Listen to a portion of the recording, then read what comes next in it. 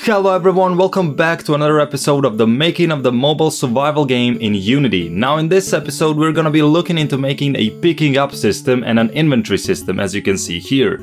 Now this is by far the most complex part of this whole series, so make sure you follow everything that I do carefully. If you're enjoying this series, make sure to subscribe, and if you need to download scripts, they're on my Discord, link down below in the description. Let's get started.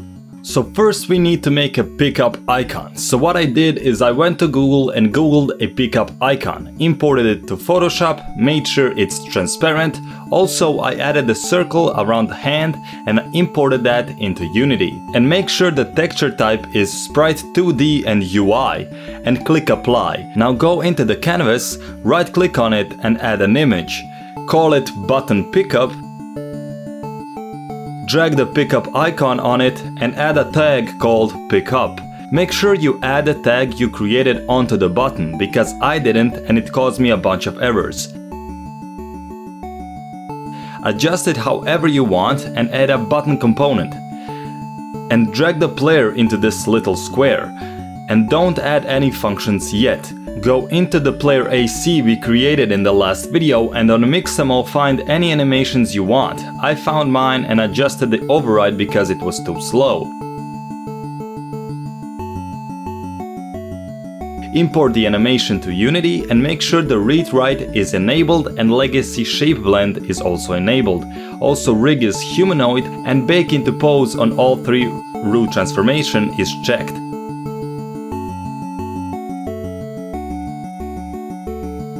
Also on the Y rotation, put based upon feet. When I preview it, everything looks fine. Go into the animator controller and create a state and call it pickup. Add the animation to it and create a trigger parameter called pickup.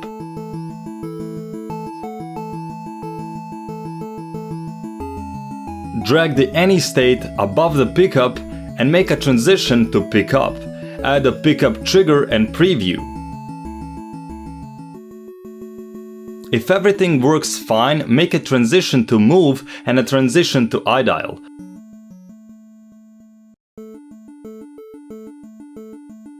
On the move one, make move true and check off exit time. On the idle one, you don't want to have anything there, just make sure that has exit time is true. Go back to button pickup and on the button component we added, find animator and set trigger string. Write the name of the parameter, for us it was pickup, and hit play.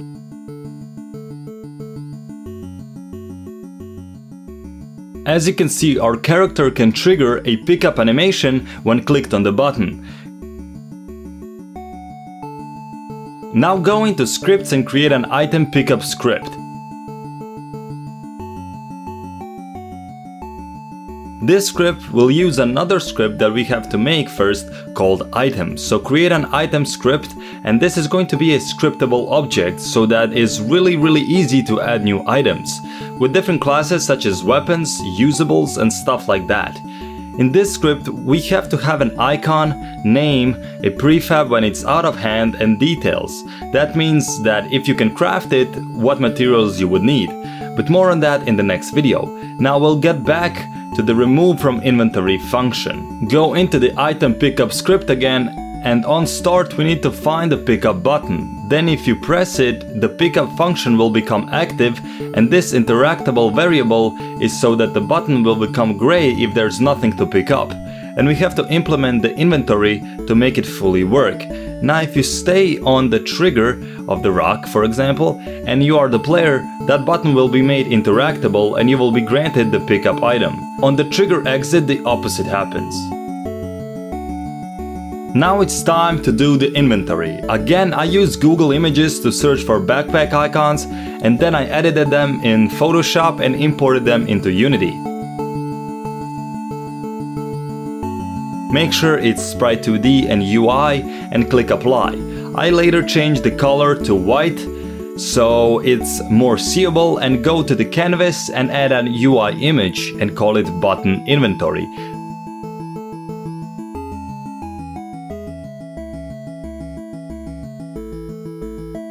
drag the backpack icon to it. Make the anchor top right and add a button component. Adjust it the way you want to. And make a new folder in the scripts called inventory, and in there a new script called inventory as well.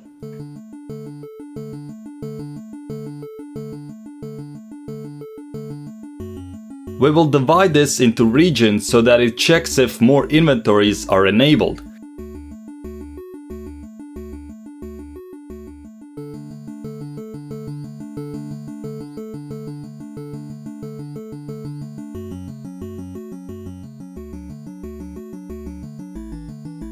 Now we need to make a function to add items to the inventory.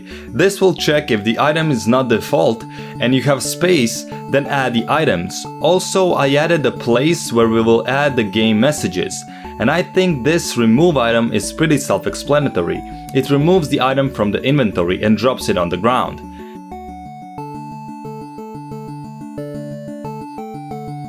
Now create another script called inventory slot. This will handle the behavior of the inventory slot button. What happens when you press on it, the remove button or the add item.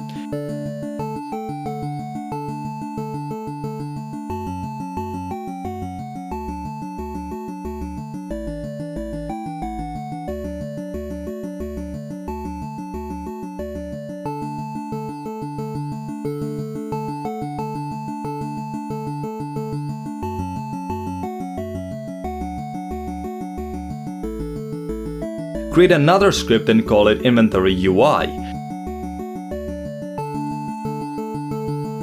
This will handle the behavior of the inventory icon button.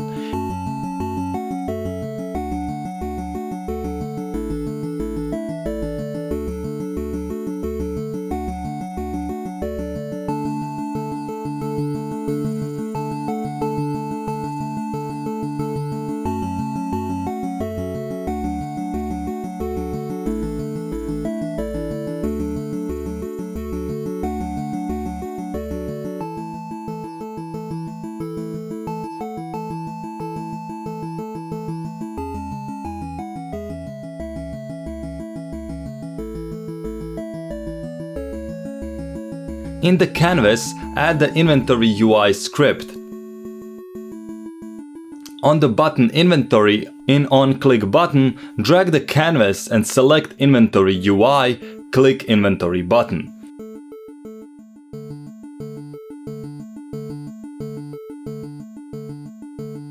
On the canvas, go create UI image, remove the image component and rename it to inventory. Add the inventory tag.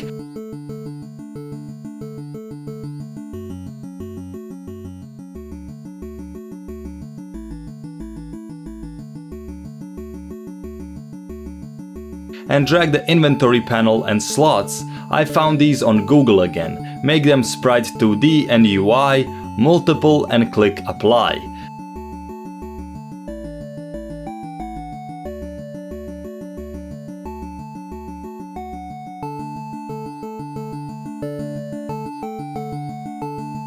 Go into Sprite Editor, just select one slot, and for the panel, select the whole panel.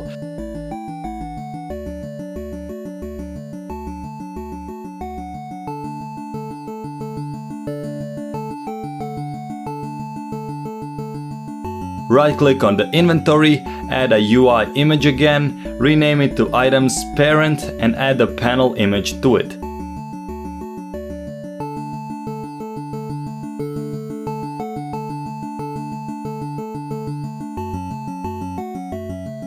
And add a grid layout group component to it as well.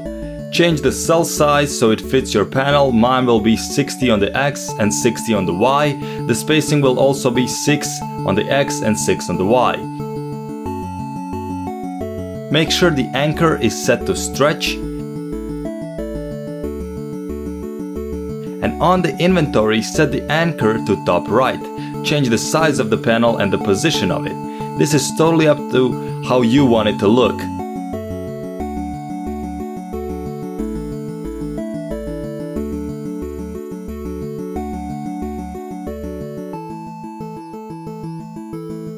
After you're done, right-click the item's parent and add another UI image.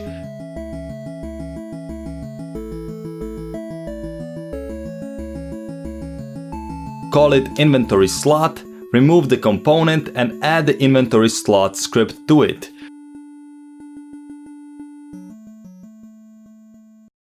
Right-click on it and create another UI image, call it item button, and the slot image to it, and a button component.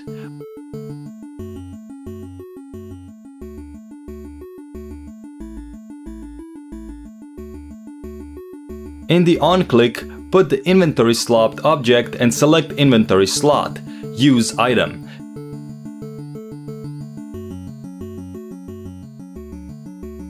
Change the width so that it fits inside your panel. And right-click on it and add another UI image. Call it icon. Disable the image and position it inside the slot. This will be your item icon.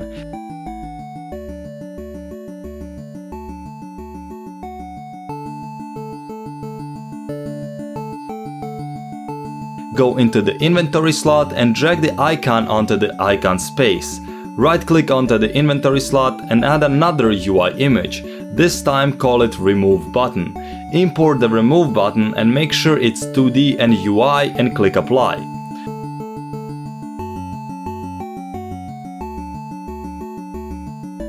Drag it into the source image of the remove button. Add a button component and click the plus and drag the inventory slot to it. Go to inventory slot and choose on remove button. Adjust the size and the position of it.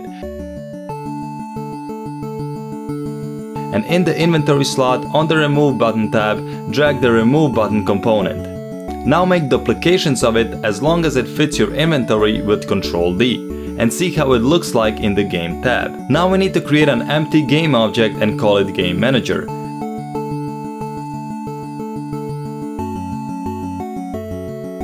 Add the inventory script to it and add the tag called Game Manager. Again, don't forget to add the tag to the game object as well. As you can see, I forgot again, that's why you see this rock here. Now adjust the position of all of the slots. I'll just move them a bit to the right so they look more centered.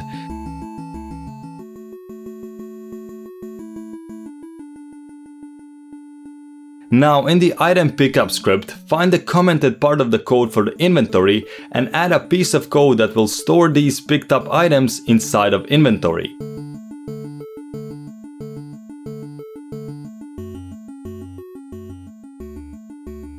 In the item script, there is one as well.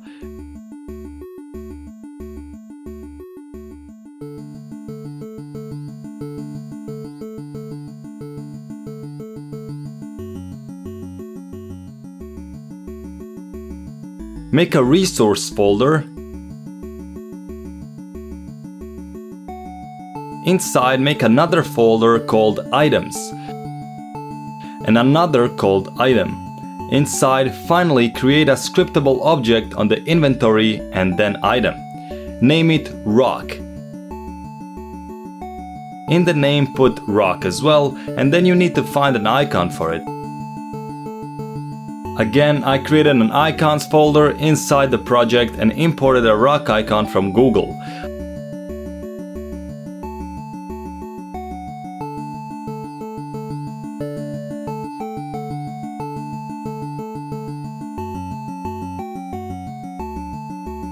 Again, sprite 2D and UI and apply. Add it to the rock item icon. Now we need an actual rock prefab. For that I used a low poly simple nature pack, which is free on the Unity Asset Store, but you can use whatever you have. And just click add to my assets and import it to your own project. Now we have this awesome rock prefab and add it to the prefab out of hand. Create a folder inside of prefabs and call it items. And drag the rock we placed onto the ground into it. Open the rock prefab and add a rigging component to it. And check is kinematic.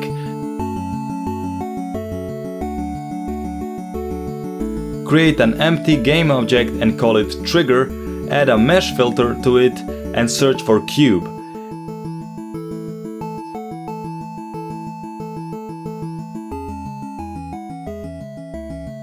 And add a box collider component and check the isTrigger box. Also create a collider for it.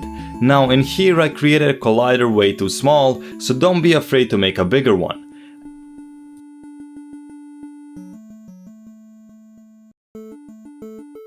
Add the item pickup script as well.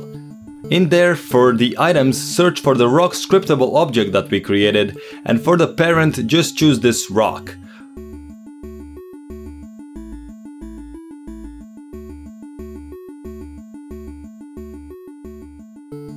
Now add the prefab onto the scene and press play.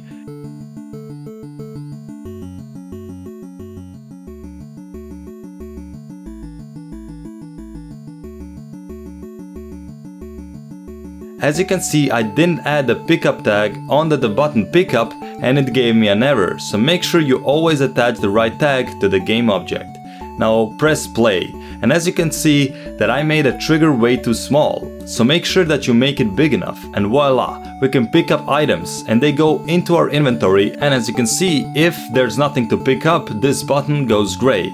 It will work better once we have more items. If we open up the inventory and press on the rock, it will say using rock, and if we press on the X, it will drop the rock on the ground. Now quickly we will make game messages, so in the scripts folder create a folder called game messages, and in it create a script called game message. This will just destroy the game object we put in it. Create another script called game messages, so it's with an S.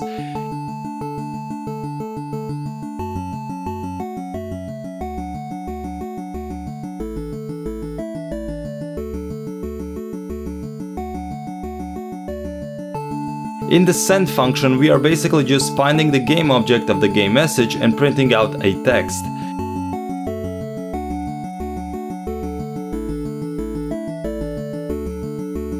In the inventory script, we have commented a place for game messages, so find it and replace it with this line of code here.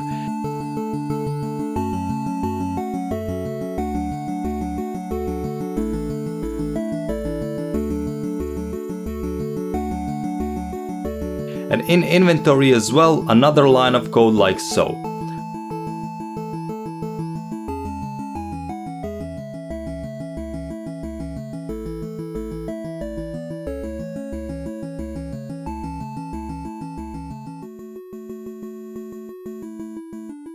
Right-click on the canvas and create an UI image and rename it to Messages. Remove the image component and drag the game messages script to it.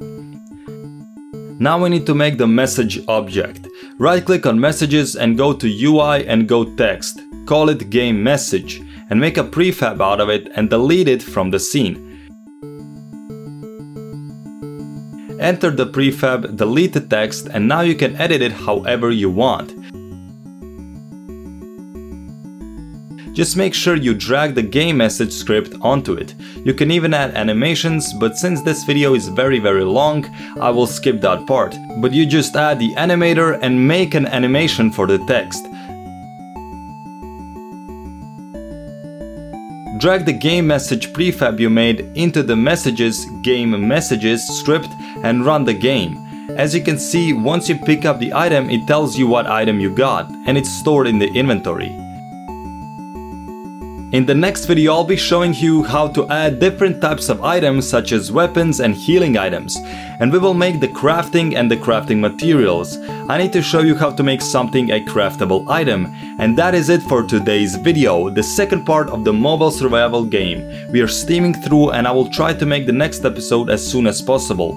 If I helped you, please make sure you subscribe, that helps me out so much, and I'll see you in the next video.